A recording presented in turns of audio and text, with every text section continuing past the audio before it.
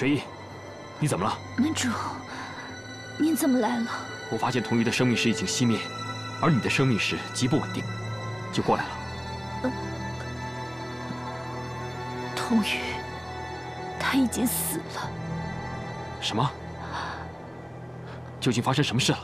我们被黑白学宫的人追杀，神王怕我们泄露秘密，就派长青剑仙杀我们灭口。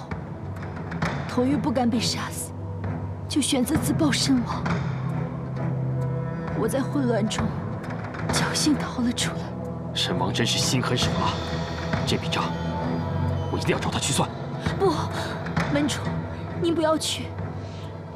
神王性情残暴，他不会放过我的。更何况，我跟童鱼瞒着您做了那么多恶事，我早就罪该万死。我不值得您为我冒险。可是无论做错什么，你们永远都是我的属下。不管发生什么，除了我，没有任何人有权利惩罚你们，包括神王。门主万万不可！化解反噬的法门都掌握在神王手中。如果您现在跟他翻脸，那余威就真的没救了。罢了，既然童鱼已死，这笔账我一定会记在心里。水一，那从今以后，你就伴随在我左右，不用踏出无间门半步。我一定会保证你不受神王的半点伤害。好，从今往后，水一定不会对你有半点隐瞒，定当竭尽全力效忠于您。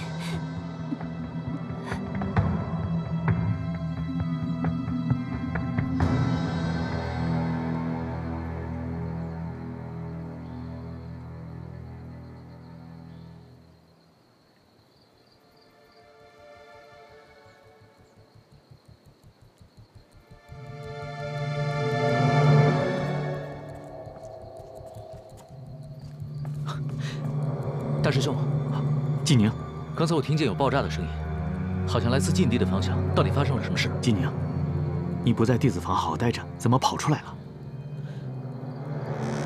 你听好，童鱼和水一刚刚自爆身亡。自爆身亡？你先别声张。这件事十分蹊跷，我怀疑有学宫的内鬼参与。你现在这个时候出来，难免引起别人的怀疑。你现在马上回去，装作什么都不知道。但是，马上回去，什么都别问也别说，等到这个事情有了定论，我们再从长计议。快回去，去吧。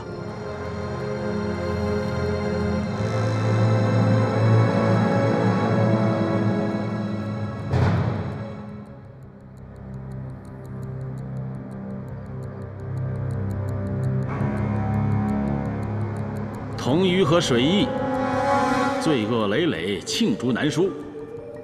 今日，他们本应该被移交给圣君来审判，可是，恰恰就在昨日，他们却离奇的自爆了。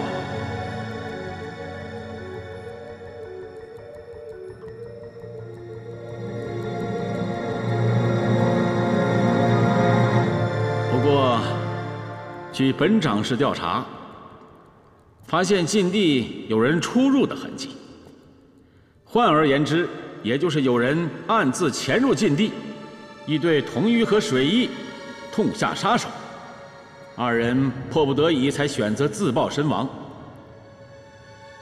而这个人到底是谁呢？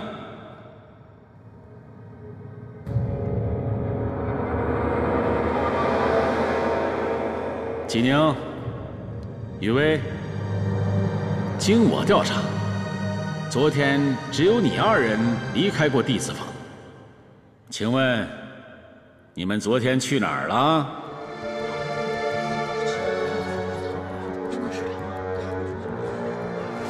总之，不管怎么样，我都一定会救你的。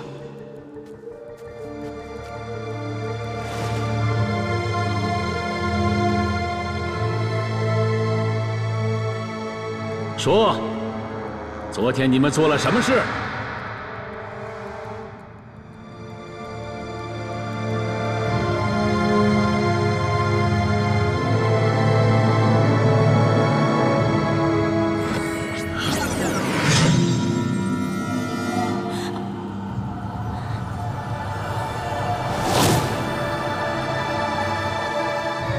一位，你是否愿意当着所有师尊和弟子们的面，重放一下你记忆石里面的画面？师尊不要。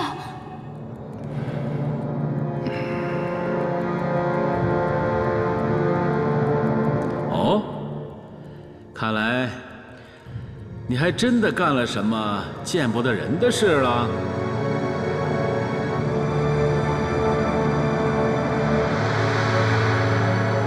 如果我没猜错的话，大家都很好奇，一位这个不可告人的秘密究竟是什么吧？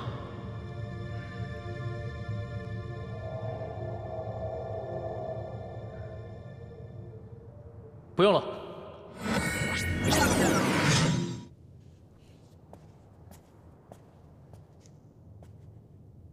昨晚进入禁地的人是我。啊？怎么这样？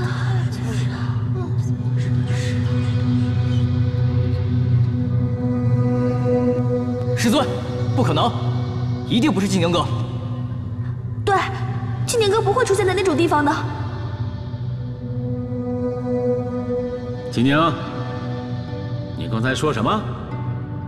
昨天是你进入禁地，欲对童鱼和水翼痛下杀手，逼得他们自爆身亡的？是。不是。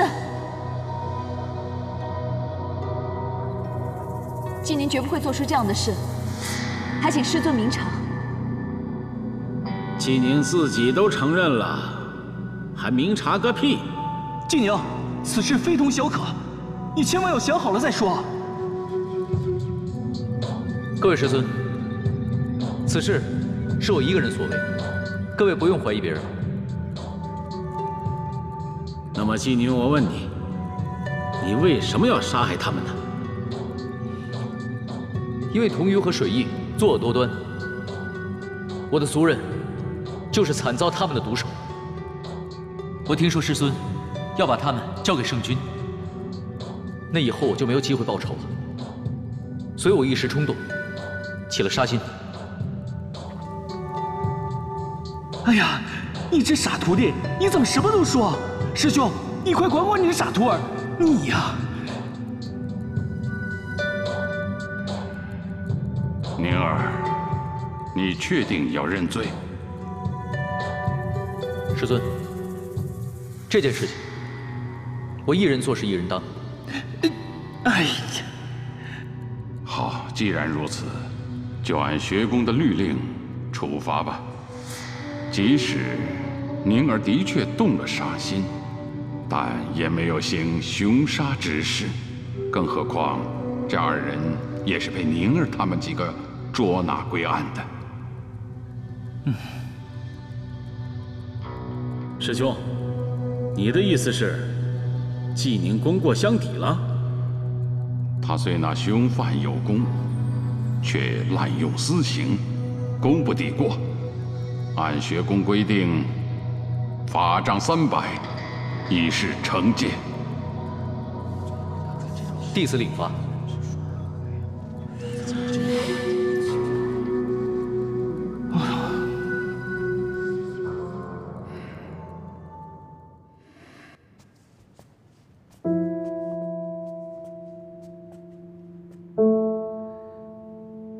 纪宁，300法杖绝非儿戏，你为什么要替我隐瞒？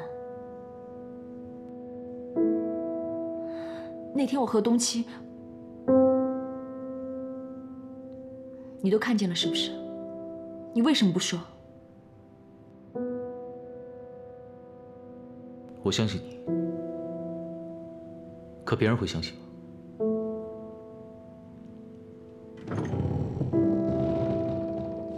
进来吧。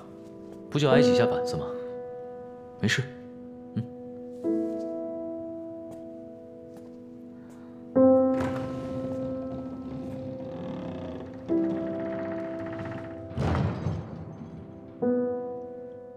门主，属下有一事要说。说。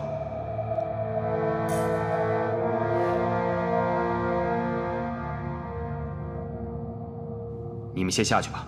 是。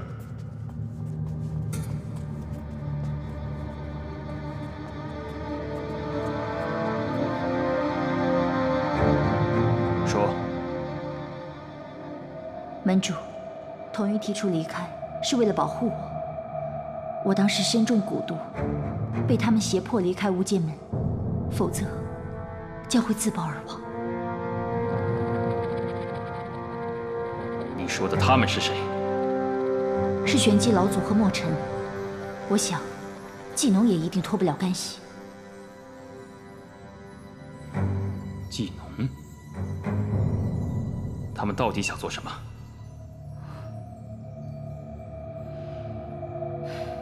门主打算怎么办？他们胆敢这么做，这其中一定有秘密。现在对于我们来说，只能够按兵不动。我倒是要看一看，他们究竟想干什么。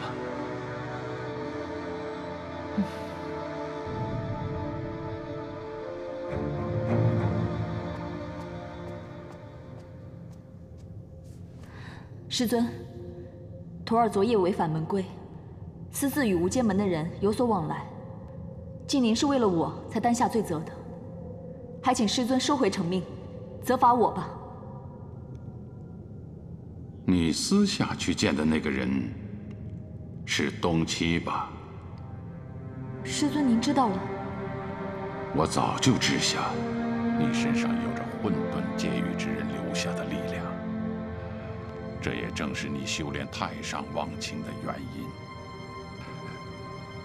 但这一切都并不是你的过错。我相信你会秉承道心，不受影响。可是我担心纪宁他。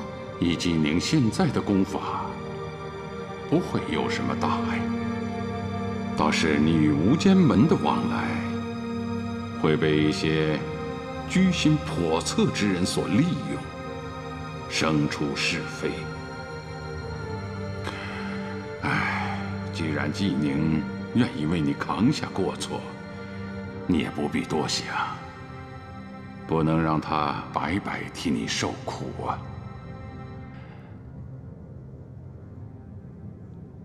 下去吧。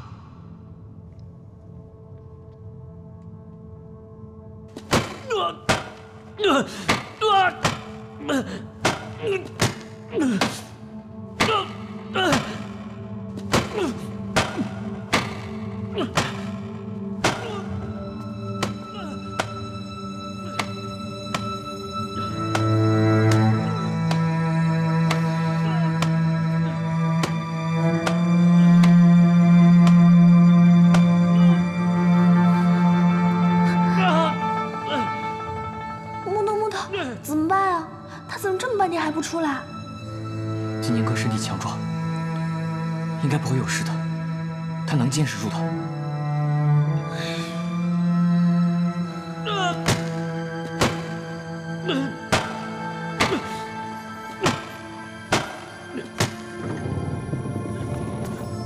你们带他回去吧。纪宁哥，伤得这么重，走走走，走，先扶他回房间。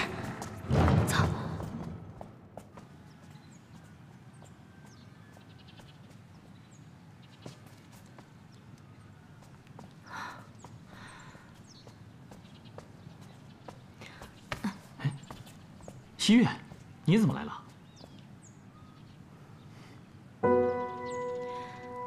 你是皇族的郡主，我是风流倜傥的邋遢道人。你这么拉拉扯扯的，让人看见可不太好吧？哎呀，我没时间跟你开玩笑，我来是有正经事找你的。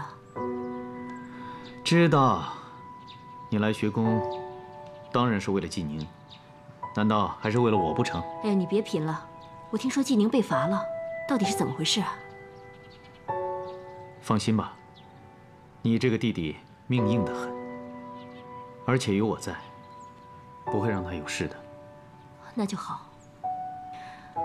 但是我听到宁儿是内奸这样的传言，这究竟是怎么回事啊？这事儿一下也说不清楚。不过你相信纪宁就是了，他知道自己在做什么。这个宁儿，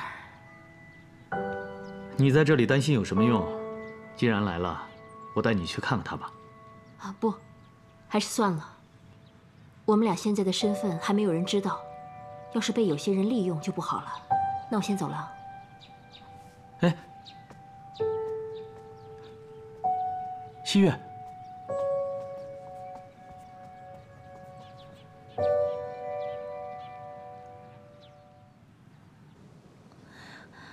这肯定伤得很重吧？这长青师尊怎么这么狠心啊？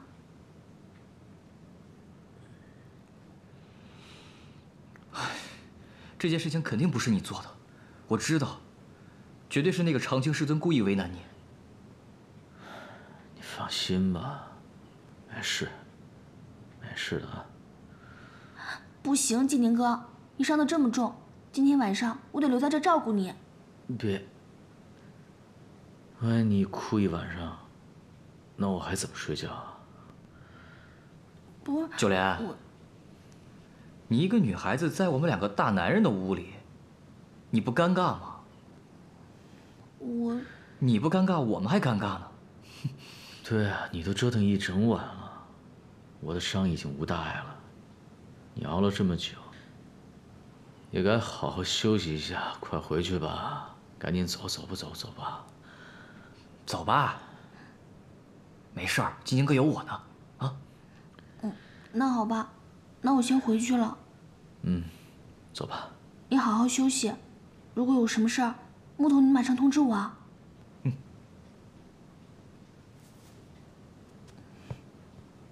哎，雨薇姐，你来给纪宁哥送药啊？有你在我就放心了，那你好好照顾他吧。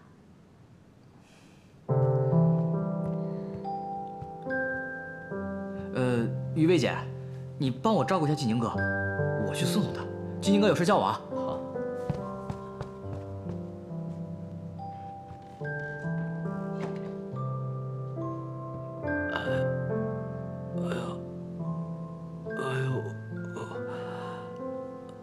怎么伤得这么重啊？是啊，没事儿，小伤而已，我休养2天就好了。啊，要不是因为我，你也不用受这么大的委屈。对不起啊，纪宁。你我之间就不必说这些。为了你，我什么都愿意。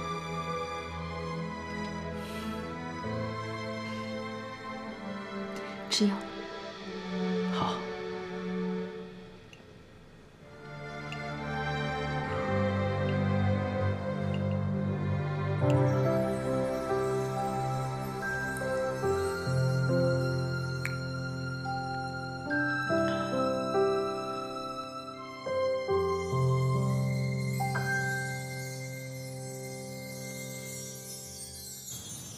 余威，我知道童玉和水翼他们固然有错，可他们毕竟是无间门的人，不管怎么样，应该由我来处罚他们。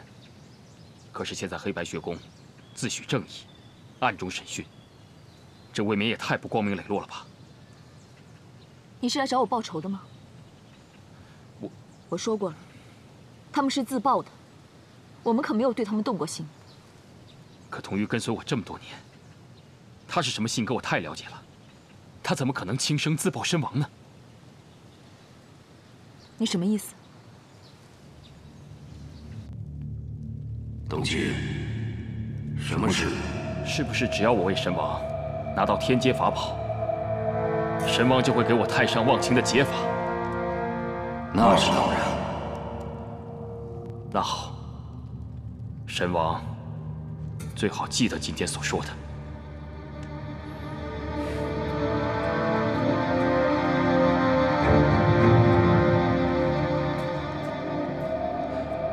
门主，走吧。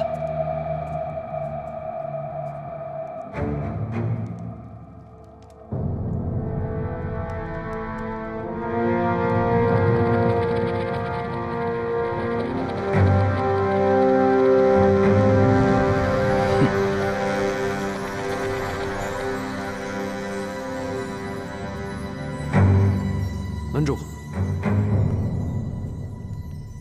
你下一步的计划是什么？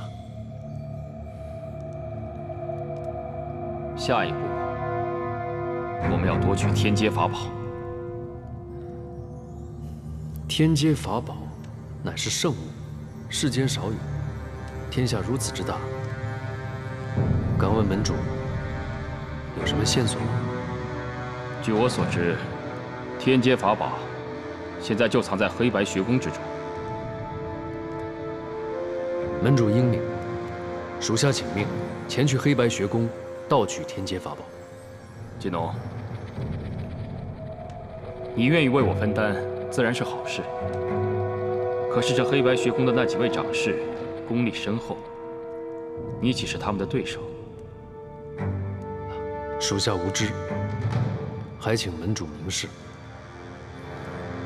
看来此次还需要我亲自出手，才能够保证万无一失。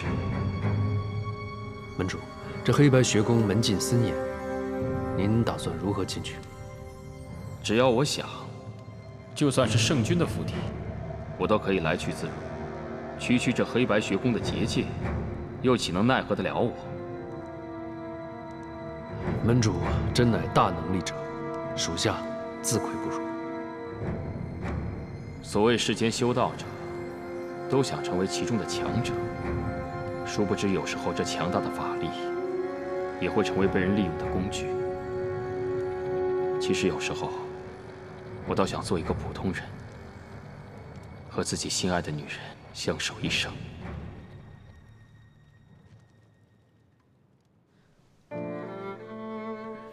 好了，这是最后一剂药了。啊，没了。你为我受这么重的伤，我都没跟你说声谢谢呢。如果你真的要说的话，我不想听你说谢谢。那你想听什么？我想听你说，你喜欢我。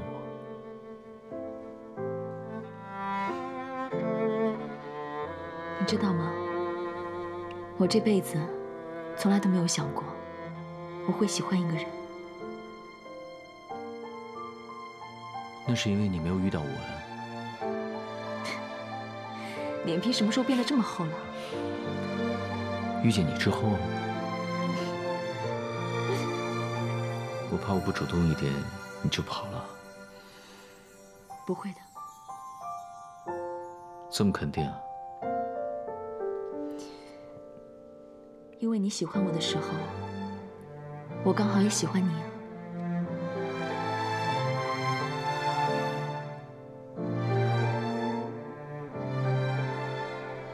怎么了？别说话。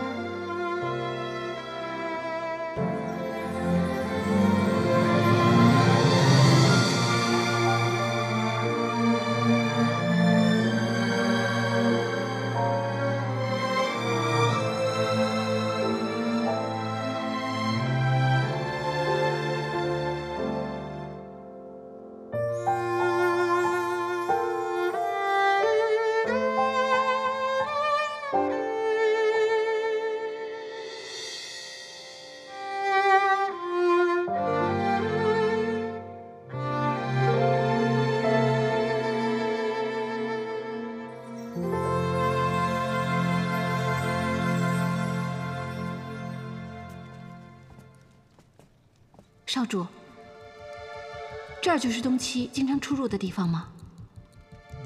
没错，我怀疑这就是东七跟神王密会的地方。可我怎么觉得这里好像没有什么特别之处？东七跟神王岂是一眼就能看透的人？先四处看看吧。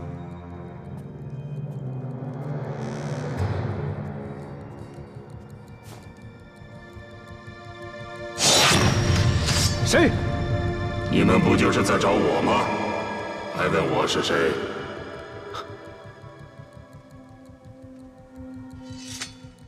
拜见神王。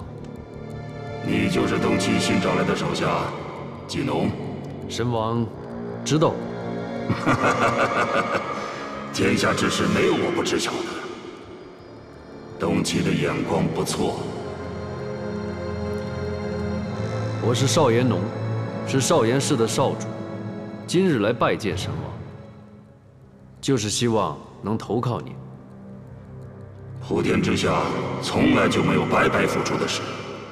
说吧，想从我这儿得到什么？神王英明。我是少岩氏的少主，想要跟随神王，壮大我少岩氏。好，既然诚心归顺于我，那就要让我看到你的诚意。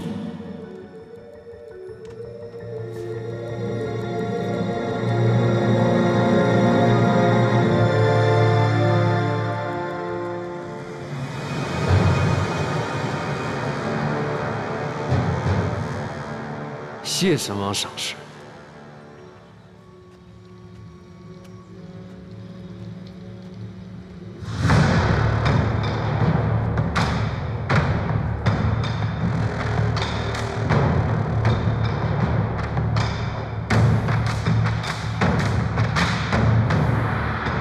这小小结界，岂能奈何得了我？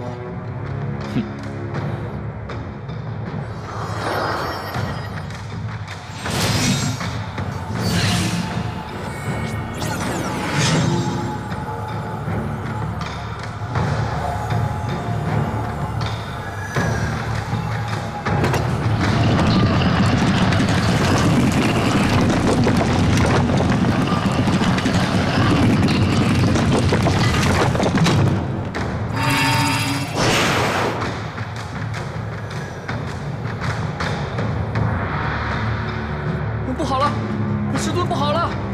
何时进化？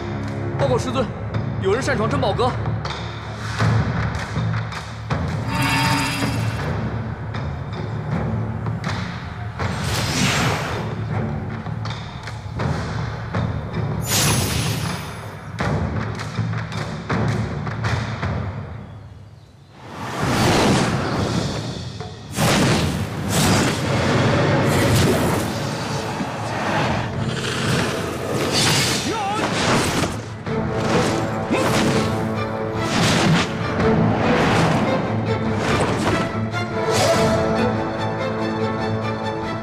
岂是你？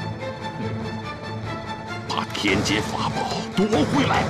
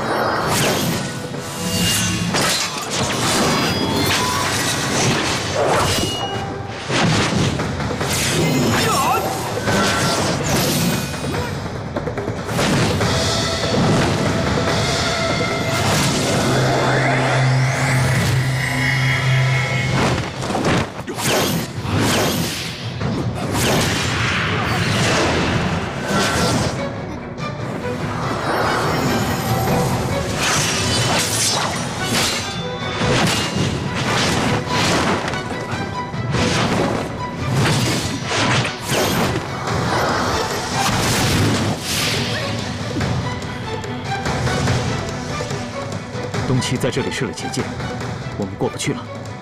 东岐怎么会在这儿？师尊们不会有危险吧？够了，你们根本就不是我的对手，还是趁早放弃吧。天阶法宝乃是我学宫之宝，岂能让你轻易夺走？哼，你们再这么僵持下去，也只是浪费时间罢了。就凭你们3个人的力量，还想困得了我？你盗取我学宫至宝，若让你轻易逃脱，我黑白学宫颜面何存？哼，还真是顽固不化。哼，八卦阵，将他压下去。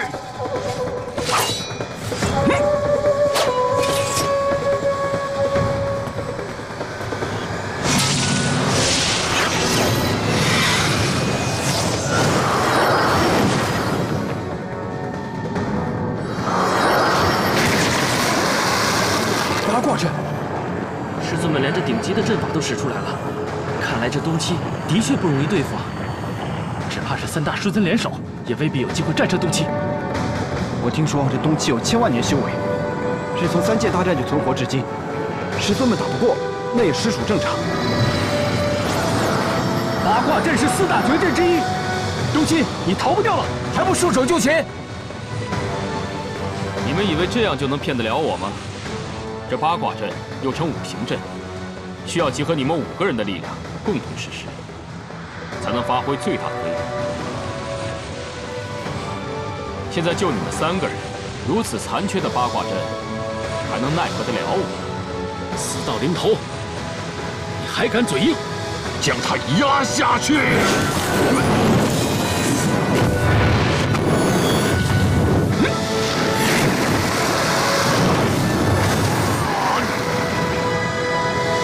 这八卦阵使出之后，东七现在已经落入下风。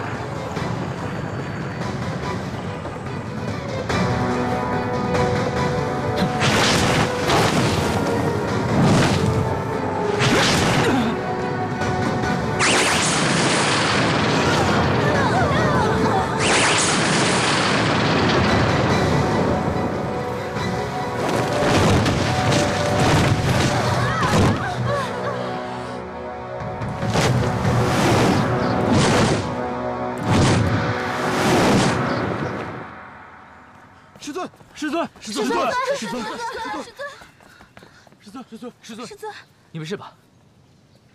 这个东西耗尽自身内力，引动3绝阵对抗八卦阵，他自己也受到了反噬的攻击，现在身受重伤。你们快去追，一定要追回天阶法宝。是。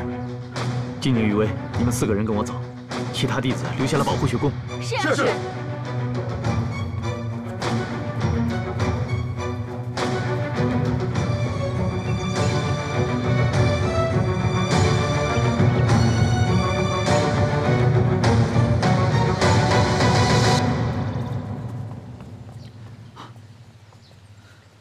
好，从这里开始，我们分头去找吧。有任何消息，我们相互传音。纪宁，你带着余威9连一组。木头，你跟着我，咱们往右找。哦。虽然东七受了伤，但我们还不是他对手。若是谁发现了，互相通知，我们一起合力把他制服。纪宁，东七实力强大，一定要小心应付，切莫伤及自身。哎，大师兄，我还是跟你们一起吧。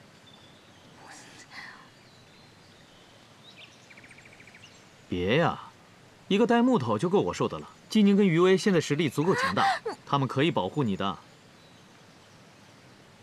待着干嘛？走啊！哦，我们也走吧。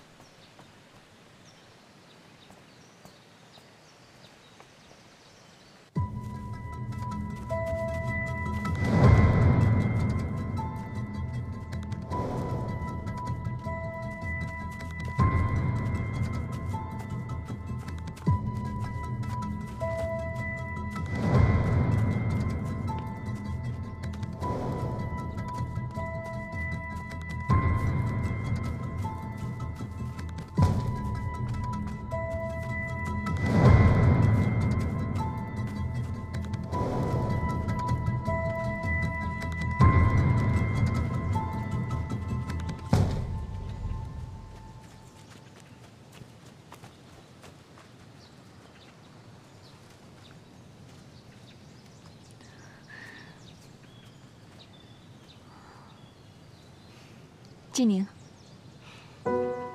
我觉得刚才9连说的也对，要不我们还是分头寻找吧。可是，没事，你带着9连，保护好他的安全，放心吧。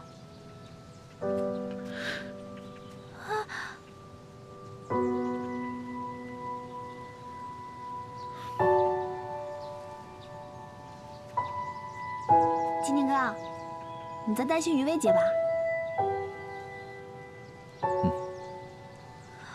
回答的这么直接，好歹我也是个姑娘，你怎么丝毫不考虑一下我的感受？9连，我对余薇的感情，你应该很清楚。好了好了，你快去找于薇姐吧，快去吧。我们一起去吧，我怕你有危险。你就别关心我了，我一会儿就去跟大师兄他们会合啊。再说了，你就不怕我去了会打扰你们两个啊？那这样吧，你马上回学宫，别到处乱跑。嗯。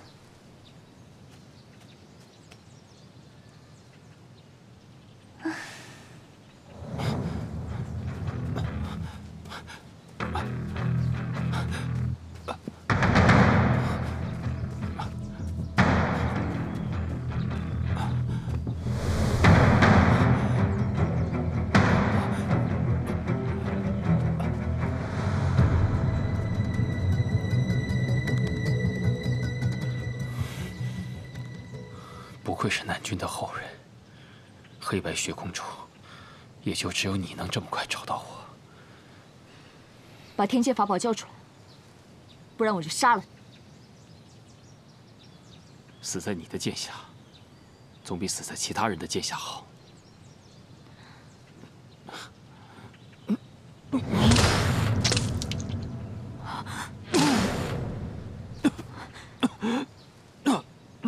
你怎么了？方才为了从八卦阵脱身，我使出浑身真气，摆出了3绝阵，耗损了元气，结果就变成这样了。学宫的弟子们已经追进这石岭来了，他们很快就会发现你的。以你现在的状态，根本就不是他们的对手。你要是不把天阶法宝交出来，他们一定会杀了你的。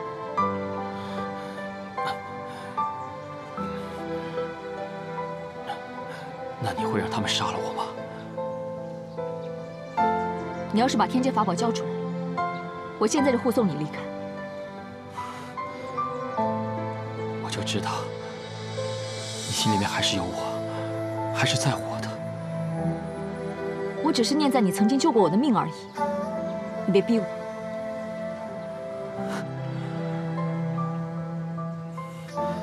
那我告诉你，这天阶法宝关系到我最在乎之人的性命，所以无论如何，我都不会交出来。即便是死也要如此吗？没错，即便是死，也是如此。东岐，我给过你机会。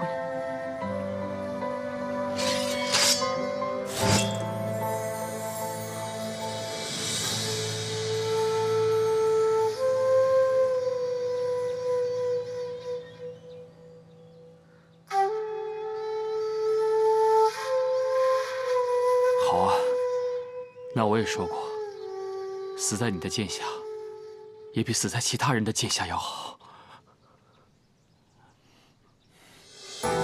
后笑在梦荒之巅，话语却人离别。幸福下却是轮回，念成对。你不要过来！雨薇，你不要过来！你怎么了？你别过来！我知道，你别过来，别逼我！雨薇，是不是太上忘情又反噬了？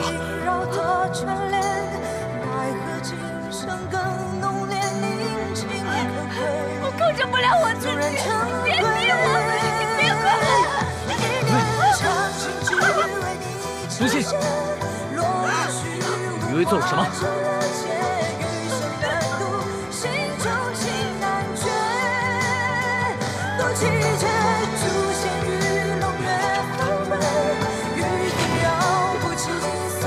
别走！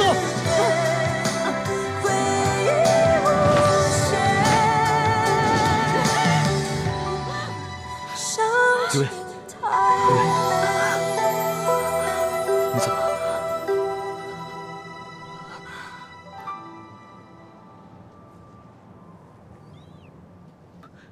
发生什么事了？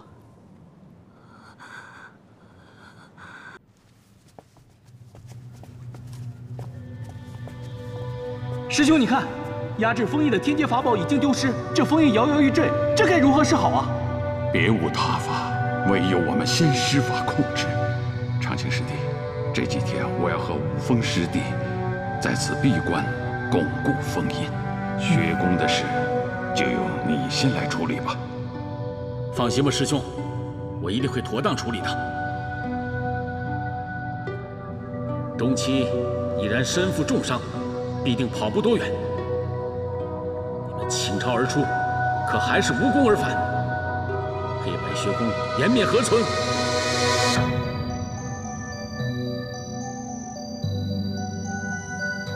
抬起头来！你们想逃避责罚，那就大错特错。天阶法宝事关重大，你们每一个人都难辞其咎。全体关禁闭！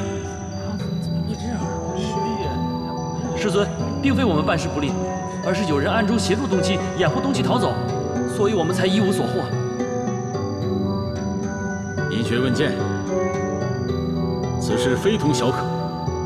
你所言可有确凿的证据？弟子亲眼所见，除非是弟子瞎了，否则绝无可能冤枉同门。那好，你倒说来听听，看是谁胆大包天，敢做无间门的内应？